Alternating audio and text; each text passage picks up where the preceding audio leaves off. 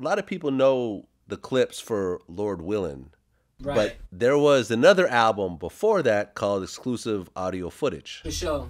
For sure. So, how did that deal come together, and what happened to that whole situation? Well, exclusive audio footage was actually the first album that we did with the Neptunes. We messed around and we got signed with Elektra. We have the shortest rap struggle ever because it took us no time to get a rap deal. I think we got our rap deal within a year. Our manager at the time, Rob Walker, always told us that we would never be able to tell anybody about the hard struggle and how, we came out getting a deal, this, that, and the third, because we got a deal in like no time. Sylvia Rhone signed us to Elektra, but it really didn't go anywhere at the time because the hot items at that time was Busta and Missy Elliott, and all the focus were on them. But I will say, to on behalf of Sylvia Rhone, she played fair. She didn't keep us around. She didn't leave us stuck at a label signed, because she could have done that. But she liked our talent and she felt like we could go somewhere else and get another deal. So she let us go, and that's what we did. Okay, so you guys are down with the Neptunes. That's right. The first album gets put together, completed, but it gets shelved, right? It Right. never comes out. Right. So then the second deal was with what label? Oh man, bro, you have to understand, like, this whole rap career thing for me is like one big blur, so you're gonna have to bear with me. It's like so much stuff I don't even remember. It's a lot of things I don't even care to remember, but I think from there we went to Arista, I believe. Arista, right. Yeah. And that was through Star Trek. Yes, through Star Trek. Okay, so you guys, I mean, was it somewhat frustrating putting a whole album together and then just scrapping it and never coming out? Well, actually, when I found out that it was that we were no longer signed or no longer with the label or weren't going to be with the label, we were actually on a plane just coming back from New York. So you can only imagine, your family, friends, everyone knowing that you're signed, and then it all going downhill.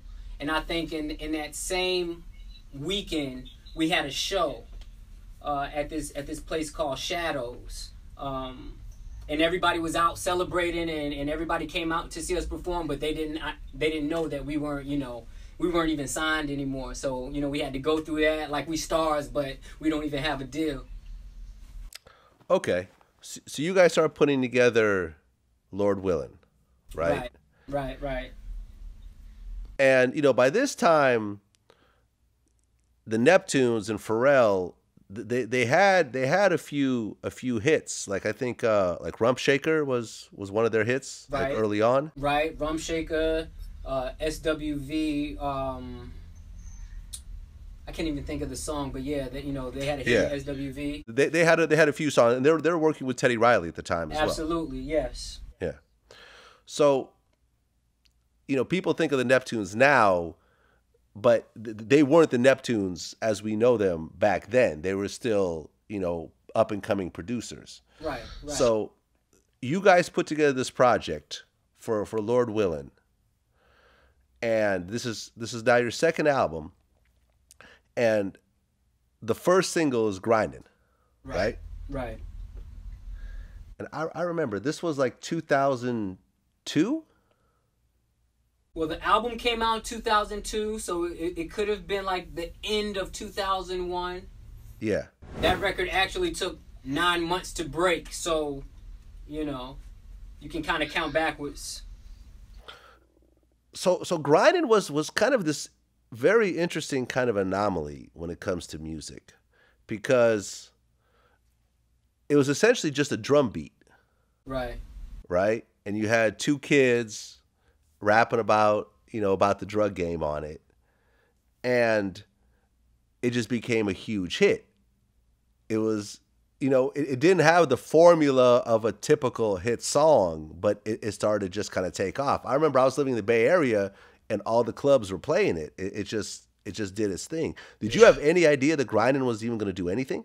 Well, it's actually a story behind that because, Pharrell had called me when he had just got finished making it and said, to hurry up, get to the studio now. I got this. I mean, come to Chad's house now. Got this beat. It's crazy, this, that, and the third. So I remember stopping everything I was doing, and I went to Chad's house and met with my brother there and listened to the track. And I totally did not understand it. Like, I was like, yo, it needs something else. Like, it's not complete. It's not finished. And he was just so sure of himself, and he knew what it was. He was like, nah, I'm telling you, this is it. Trust me. Just trust me on this one. So we wrote to it. We actually wrote to Grindin twice. I guess till we finally laid hold on to what it actually was. Because right offhand, I didn't know, because it was, like you say, it was so different. And I had never heard anything like that before. But once I found myself on it, I knew exactly what it was, Right. Because even the chorus was like Pharrell just going grinding. Like, it wasn't even like a traditional chorus by any stretch. Right, definitely. And it was like playing double dutch trying to figure out how to come in on that track. I didn't even, for so long we would do shows and I'm like, is it time for my part yet? Like, I didn't know when I came in because I never had really mastered it. Even if I was to do a show now, I probably would still have that little stutter step, but yeah, definitely different. So that song comes out and it blows the fuck up. It does. And by that time you guys have been in the game like for what, hold on, because your first deal that was like 97, 98. Yeah, so about 5 years or so. Yeah, about 5 years. How did it feel to have a hit song after 5 years of grinding? No pun intended. Yeah, no, I get it. I don't even think I understood where I was at the time. I really don't think, I think even more so now, looking back, I see where we were at that time, more so now than I did at the time.